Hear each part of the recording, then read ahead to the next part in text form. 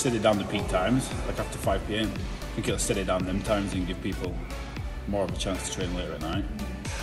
If you could go to the gym at any time of day, what would it be? Personally, I prefer to get it done nice and early, so 8 a.m, 9 a.m. Get it done before the busy rush.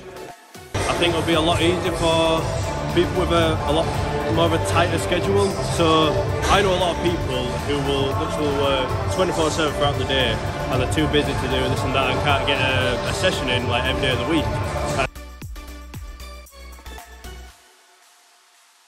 If it turns 24 hours, that's even better, because I know a lot of people do train later in the evenings towards night.